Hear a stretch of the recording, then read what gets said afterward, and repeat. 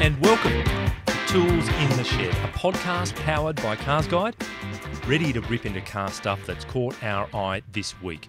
I'm James, and with me are Matt Campbell, fresh from the launch drive of a new product that's more significant than you might think, as well as Richard Berry, whose brow is once again furrowed, this time over a local take on a US icon. And we'll update you on the automotive world's ready, fire, aim specialist in this week's MuskWatch. So stay with us.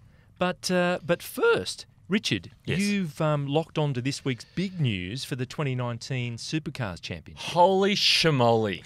It's, look, there's Carroll Shelby rolling in his grave right now. Is he dead? I mean, He's, what? Yeah.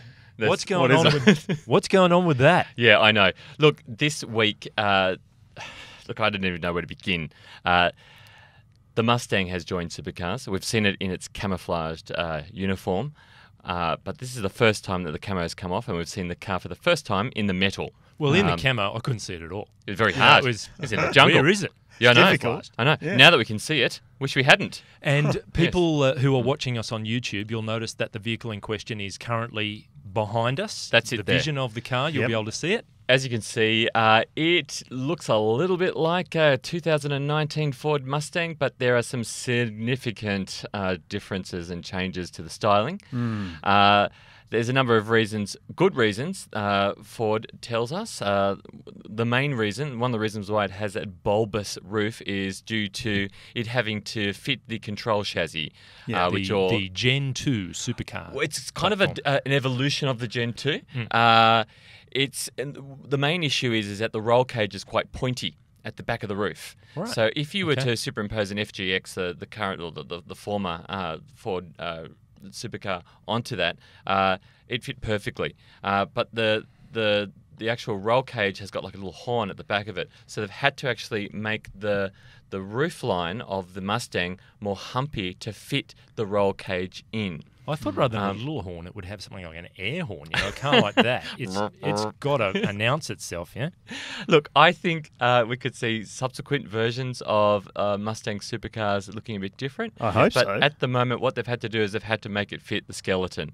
And the skeleton has this sort of this bulgy bit on the back. It's big boned. It's big boned. Look, let's call a spade a shovel here, Yep. Richard. It's ugly. It's a disaster. It's gross. Yep. It's not working. And we've had our own Mitch Tulk on social media, and he did a very telling matchup Yes. of a photograph of the car that we're talking about with an Aussie racing car, which was the last-gen Mustang, and the similarities are uncomfortably close. Yeah. I think the Aussie car looks better. Now, if the you're not aware, proportions- Aussie racing cars are those little shrunken versions. Yeah, with, motorcycle engines. Motorcycles, a Hayabusa engine or something like that. with the weird proportions, which Yeah. says a lot about the supercar. The shame of it is that Mustangs around the world for racing, even the NASCAR Mustang, which is a proportional nightmare, Yep. because That's it's such a big car. Again, for people on YouTube, you'll be able to see what we're talking about. It's a better look overall. And you look at the GT4 Mustang, and it's a proper Mustang. Yeah. It's a proper Amazing. racing car. Yeah. And that's kind of what you'd love to see on Aussie racetracks with the supercars. But it just hasn't worked to begin with, in my humble opinion. Look, JC, M4, I know you're a little bit disappointed, but sometimes ugly is faster. I thought you were going somewhere else with that. I'm very quick, actually. This car marks Ford's return to supercars.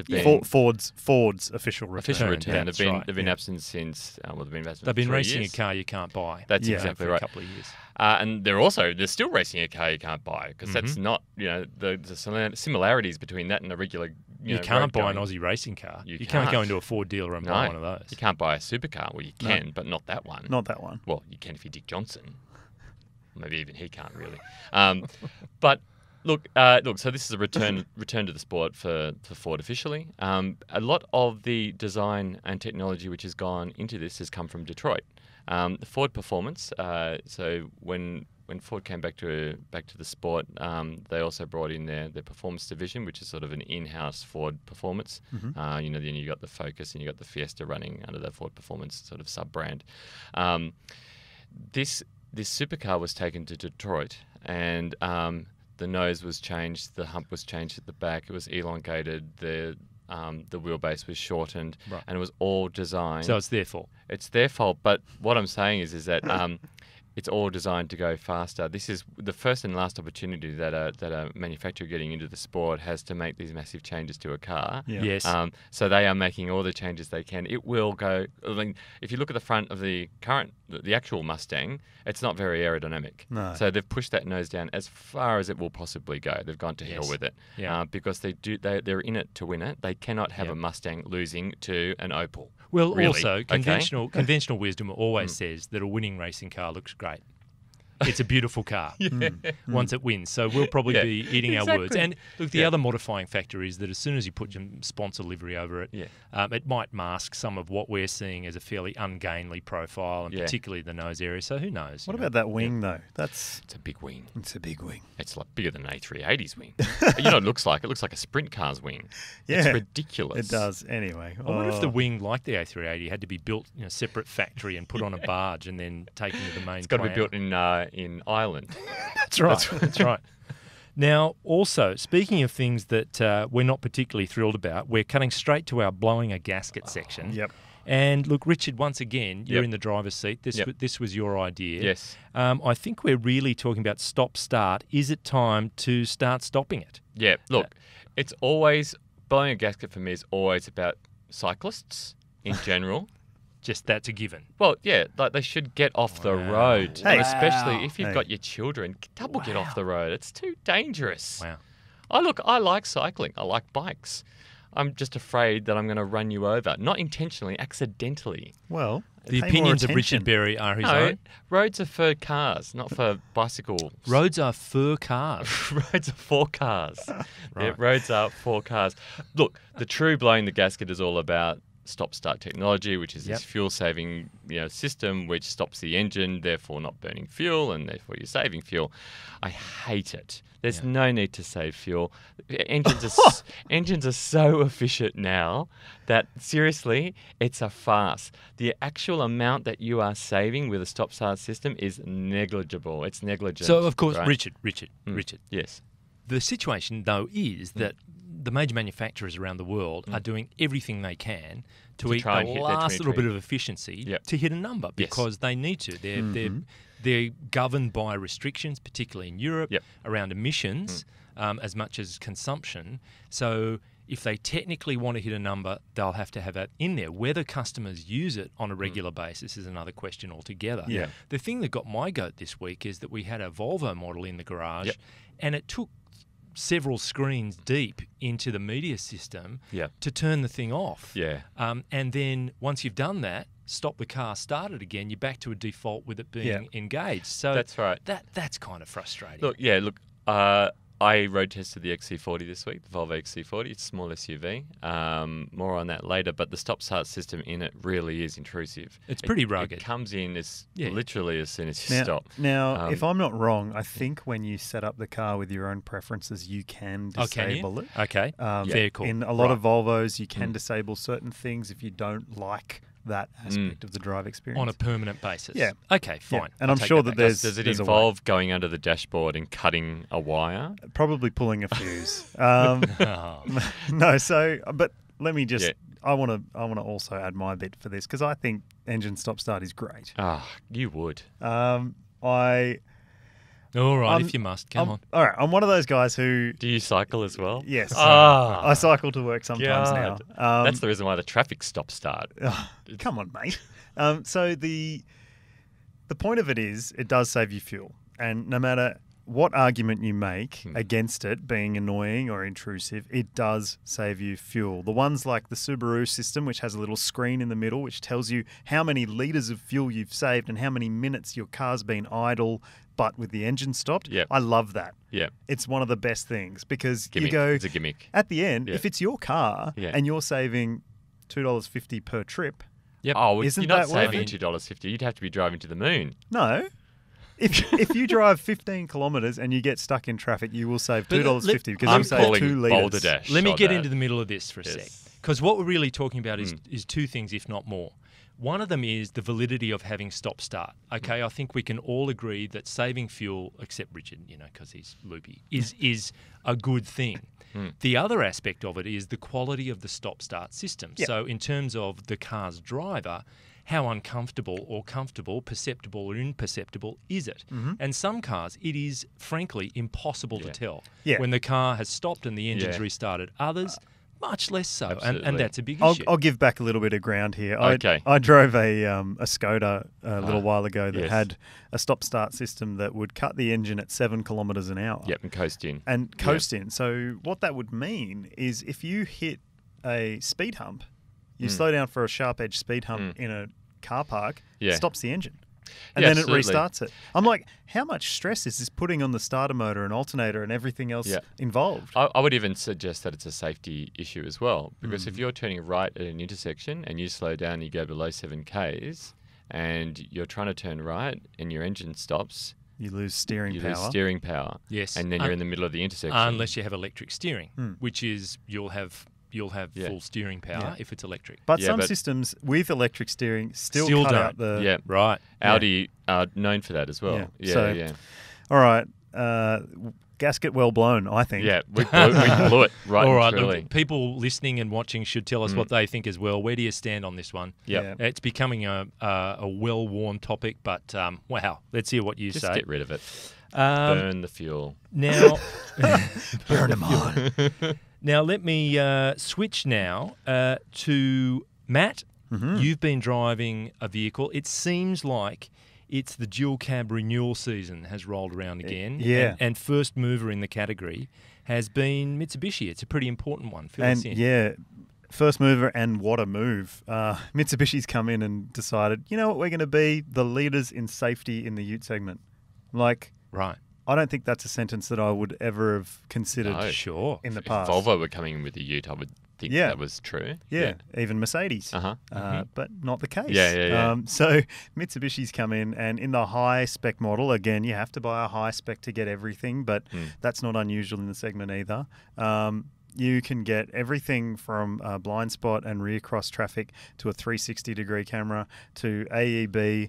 You don't get radar cruise control, but it has the works, Yeah. essentially. And this is a car that you can take off-road, serious off-road, as I did on the launch in Tasmania, on the beach. It's a fantastic It feels off-roader. like a smart strategic decision Yeah. that recognises what we've all sensed for a long time is that these dual cab utes are more and more family transport Exactly. than anything related to a person's working life. Yeah, exactly. And I mean, it sticks it up the majority of the utes in the segment, and especially the ones that sell in big numbers. The Hilux is the best-selling ute. It has none of the active safety features in Australia, despite the fact that you can get them in Europe. Yeah. Right. So Right. it's like Australia's being held back. I don't know whether that's got something to do with crash protection bars like bull bars and nudge bars and that sort Yeah. of stuff, because they would have a high fitment rate. Yes. But in Australia, the Triton does have a bull bar that's been designed specifically to cope with this new safety Yeah, system. right. So obviously, it's a big improvement. Yep. And in other ways, this new Triton will stand up for something where it hasn't maybe in the past. All it's been in the past to a lot of people is a value-focused offering, but now it's offering value for money, which is a different Right. thing altogether. Right. Sure. And the prices have gone up, but it justifies the increase by offering a better experience. Yeah. And is there a single cab Triton, or so there's all of those permutations, like single and dual cab, And a club cab, which two-wheel is drive, the extra cab four-wheel version. drive, so all of that. So Yep. there's a million different derivatives. There's plenty. You don't get all the safety on all the grades and with Right. all the engines and so on. But Yep. this is just it's one of those things where you can't offer everything to everyone, but it's a really good way to get people to spend up to the next level. And if that safety stuff matters, Yep. then it's available to them. Like, for example, we've been saying for about 3 years now that Volkswagen, for the prices they charge for the Amarok, should be including a lot of this safety stuff, but it's just not Absolutely. available. You don't even get rear airbags in the Amarok. So in your bare bones, bacon and egg roll and iced coffee move on the way to the job site Yeah. model. What do you get in that car? Well, you get a camera Yep. and sensors. If you fit the standard tray, you get a 5-star NCAP. Really? Yeah. Okay. So Wow. it's all pretty relative. I mean, it's these days when you buy the base car, you're not buying an unsafe car, which is important because in the years gone by, if you were cheaping out on the least expensive version of the Ute, Yes. there's a good chance you weren't getting much with it. So, Yeah. And hopefully this safety technology will filter up. Normally Mercedes and prestige brands sort of filter their technology down, but in this case it seems to be coming from maybe a challenger brand, well not really a challenger brand, but a brand which is probably not considered to be as At the top of this segment. premium as others. That's good. I think that's great. And it's telling, isn't it? I remember an iconic campaign that Toyota ran for Hilux, which was all about the unbreakable thing, which I think they've stuck with. But it was a very, what shall I say, aesthetically challenged bloke on a bus side poster, couple of teeth missing, scrappy beard, looking very rough. And it said Hilux unbreakable with a footnote saying, vanity mirrors unavailable, which was fantastic. But I think it's of another time now. Yeah. These vehicles have become so much more sophisticated that doesn't really sit well with it where we are in 2019. But you will be. It's an interesting point actually, because even some of the higher spec Tritons from memory only have a vanity mirror on the passenger side. Is that right? Yeah. There you go. So you shouldn't be checking yourself out if you're driving. I do. I check myself. I bet you do. Yeah. I bet you You got to do. make sure you look Every good. intersection. You'd be like, make sure the beard's in place, hair's done. So, do we know? I recall, I don't know the exact year, but there was the year of the dual cab Ute where pretty much everybody renewed their product. I want to say 2014. 14 sounds about right. 14 and 15 yeah, was Hilux pretty was strong. Toyota, 15, I think. Ford, Yep. everyone. Do you think this is the model cycle starting to, come round again? Well, I think it's at the point where there's major refreshes happening and people are getting ready for the next generation of Utes, which will be there's obviously the Amarok Ranger tie-up, which is going to be happening in the next generation. That's right, yes. And that'll probably be 2021, 22-ish. Yep. The Mazda BT50 and Isuzu D-Max conglomeration, which is probably going to be 2020 or 21. Yep. And then where does that leave others? I Are they going know. to pair up? But it's such a hotly contested part of the market and growing. Yeah. It's going to be very interesting to see how all of that pans out. I can wait, but I can't wait. But the traditional ones out the front, or Toyota with the Hilux has kept its nose in front, but Ford's put up such a good fight with the Ranger. That's proved a hugely popular car. But these other collaborative efforts have the potential to really upset that apple cart, don't they? Well, it's really going to be interesting. If you're pooling so much resource into investment on safety and technology and even, dare I say it, electric drivetrains and all sorts of things, it's going to be a different world in about 4 years' time when it comes to Utes. Yep. Well, that's the thing as well, because until now, diesel's been king in terms of Utes.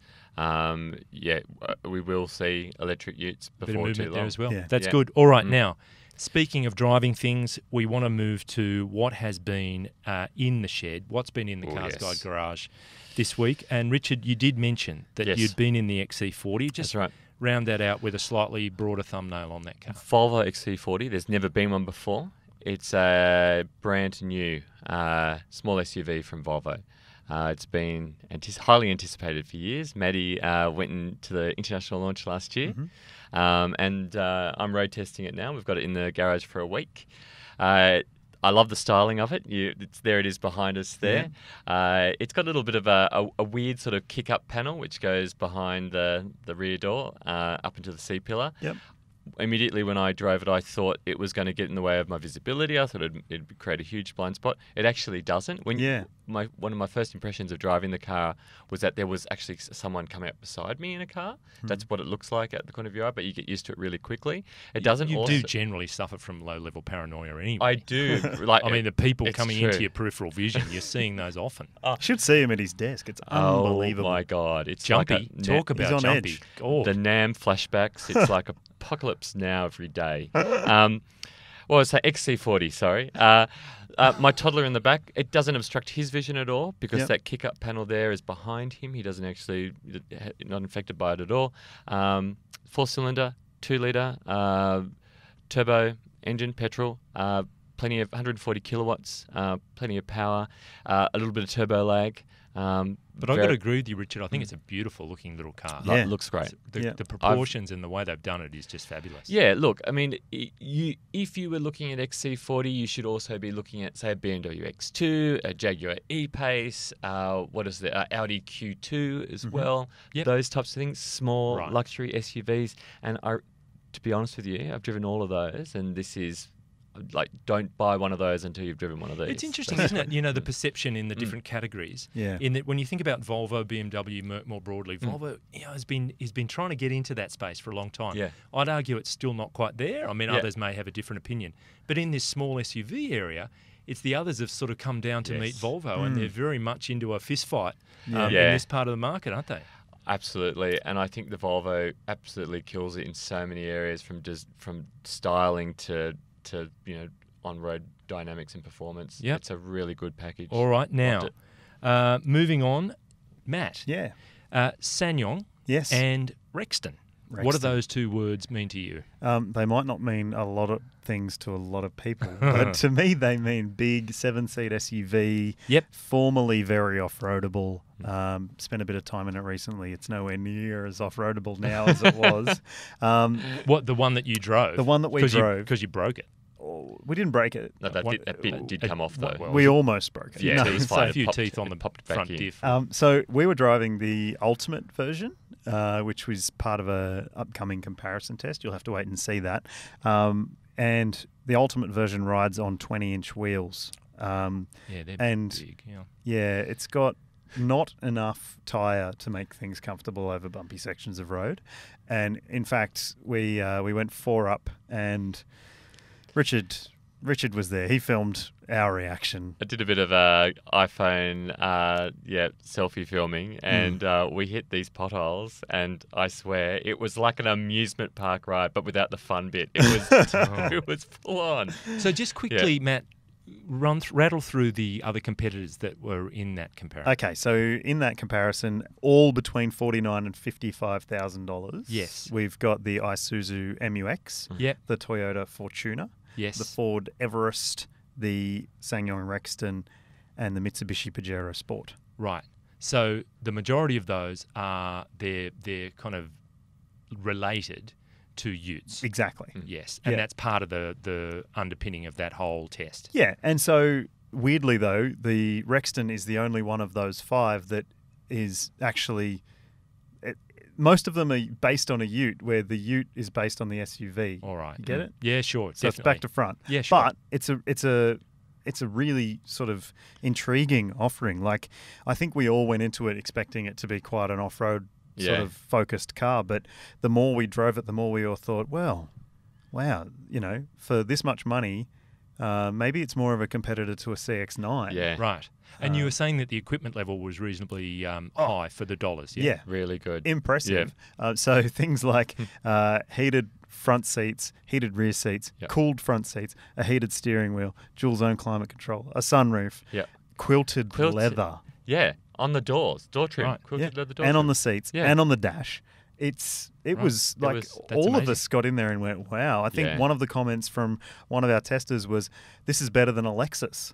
Yeah, wow. So, all right, pretty big praise. Okay, well, that's something to keep your eye out for. Is that five car, 5 vehicle, 7-seat, 3-row SUVs, all of that. Only one winner though. I want to go back. I'll round that out with. I had a quick steer in the Jaguar I-Pace. Oh yeah, which is a full electric, and I know you guys have had a steer at various times as well. It's about $160,000 before you put it on the road, so it's a substantial number.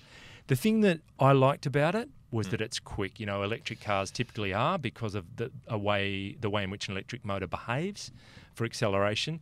But Jaguar has matched it with their dynamic audio, which is a synthetic noise that in the lower kind of speed range is like a thrumming little drumming noise. But as you keep going, if you've got some space, it goes full Jetsons. Like it's this funny little... But is that projected outside the car or as inside? well? There's a separate system that will make a noise to keep pedestrians aware of the fact that there's a car around. But inside, this matches the throttle position like the revs of an engine would. And I thought it was quite fun. I'm not a fan of artificially enhancing an internal combustion engine noise. M5 or something like that. But, the flip side of that is in this car, I really quite enjoyed it. I thought it was fun because it's quite clear what they're up to. How loud is it? Are you driving along with it quite going... loud. Beep, beep, beep, beep, beep, Yeah, it beep, gets like quite that? loud. Yeah. Yeah, I had a little drive of it as well, and if you're on full throttle, it's like... Yeah, it's like, Jetsons. really? It's, it's really cool. Okay. One thing I did notice about that, though, when I unplugged it from the charger, and I just put the charger away and closed the bonnet because that's where your storage area is, the flap doesn't shut itself. Right. And so I was driving along thinking people were sort of like, oh, cool car. But they were actually like, your flap's open. Exactly. I can see your flap. That's true. Yeah. When I was going to drive the car, I think it was Mal and yourself, and we picked Matt. it up too. And I'd done exactly the same thing, felt like an absolute twit. And Mal came up and shut the door on the charging And thing that's for me. something that in a Tesla, the flap itself is only sort of like that big. Yeah, where closed, This is like this big. If you could knock a cyclist over with that. Matt, Leave it out. If only. I'm very pleased to hear that you did that as well. 'Cause Yeah. now I only feel half as silly. Yeah, so we're both silly. That's so. fantastic. Now, Silly sausages. I think it is time for us to move on to MuskWatch.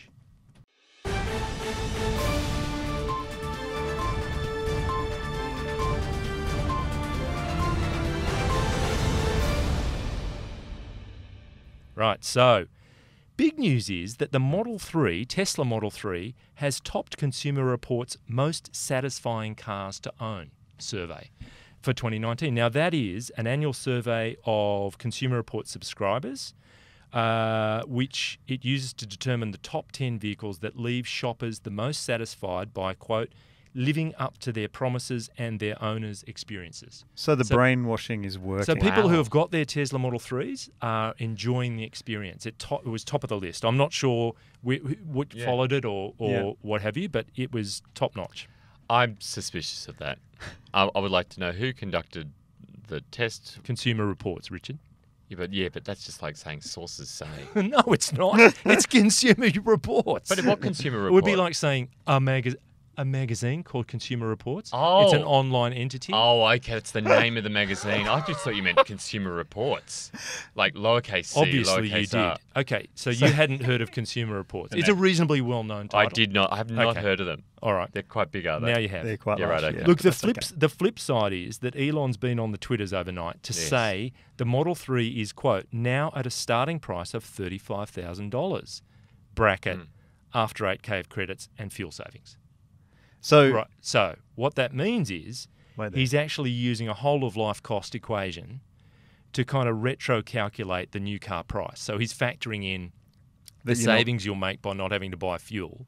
What? And the 8K that you get from a government credit. It varies by state anyway. No.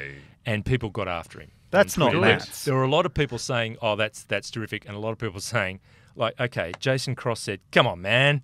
It's $42,900. It's $42,900. Yeah. It's supposed to be $35K, period, before tax incentives, fuel savings, maintenance savings, whatever. Playing these math games doesn't help me afford the car. No. And another guy I thought was a good one, Victor Stuber, said, I'm sorry, but you can't include fuel savings into the price of a car. That's not how prices work. That's not how prices work. But you're still paying, like, you've still got to pay for fuel. Like you pay electricity. Yes, electricity costs, of course That's it right. does. Yeah. It's dumb. Yeah, it's really dumb. And I don't know why Elon's doing it. He's just doing it because he's Elon, right? You're a massive fan, Richard. What are you doing? You've Look, turned around. Hey, I go hot and cold on Elon. Oh, obviously. I've gone a bit cold on him now. All right. He's messing with us. I All don't right. like Well, that. the Bloomberg Model 3 production tracker, this week we're at 4939. So That's it's all right. just under that 5K.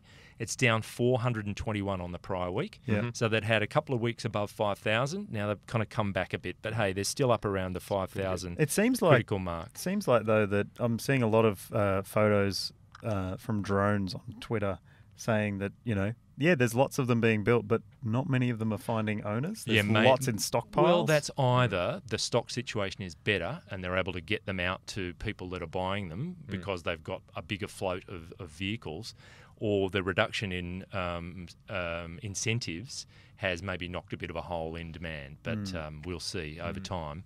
But in other Elon news... SpaceX has wrapped a rocket engine, and for those watching on YouTube, fingers crossed, we'll have vision of that. We'll be on site. If we were there, we'd be tinged at this point. So it's going to be scheduled. It's been tested, and it's scheduled for launch in the Falcon 9 in 2020, and it is a spectacular. Yes. Like, that's a big candle. And it's going to have several of those in it, and it'll probably end up taking Elon to Mars. So it's a significant test. I can't wait for that day. So this Falcon 9, otherwise known as the big effing I think rocket. there's Falcon 9 and then there's Falcon Heavy. Yeah. So Falcon Heavy is the Mars colonizing. Is it? rocket. Or I might have that. That's wrong. going to take, well, as Elon says, hundreds of people to Mars. The first trip will be to the moon. Okay. Loop the moon, Just a test. come back again. Yep. With artists on board and musicians and everybody else like that who've been chosen.